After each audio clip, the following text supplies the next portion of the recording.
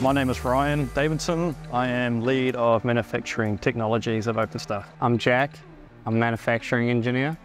CNC machine is a computer numerically controlled machine. So we have two sorts here at OpenStar, one 3-axis milling machine, and then we also have a 5-axis. What is the main purpose is to make parts for the other engineers and scientists at OpenStar. It's here because we work so closely with the design engineers. There's a lot of back and forth, and we can help them with their design for manufacturing early in the process.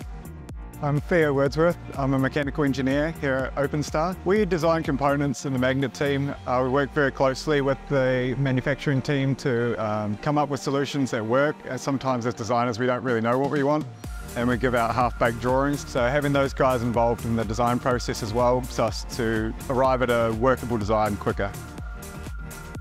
The benefit working in a place like this is the variety of work you'll do. Because it's an R&D shop, every day is something different.